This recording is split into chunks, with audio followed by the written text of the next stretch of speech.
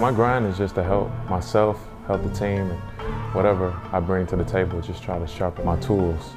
And that's just really consists of being an overall player, being aggressive, and just being the best shape that I can be.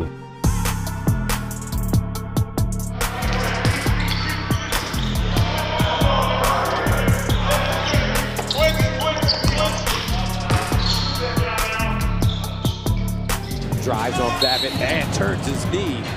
Goes down awkwardly. Don't talk about that knee. Jabari Parker is expected to miss the rest of the season. Is this injury a career ender for Jabari Parker? Dealing with an injury like that, like the preparation that it takes just to get prepared to go on the court, just takes a lot of focus, takes a lot of rehab, takes a lot of exercises.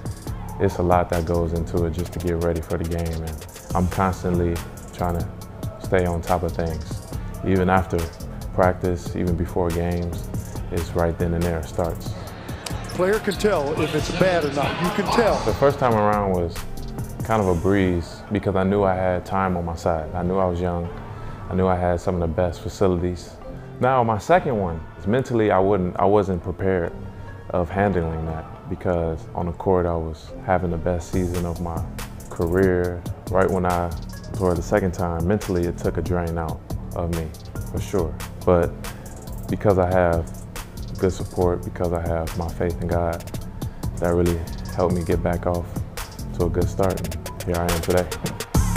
Jabari Parker. Parker quickly down the other end and throws it down. It is an incredible story that he's made it back to this level. What keeps me motivated is very simple. It's no pressure for myself. I just try to be the best that I can be and just to maximize on my ability and my talent.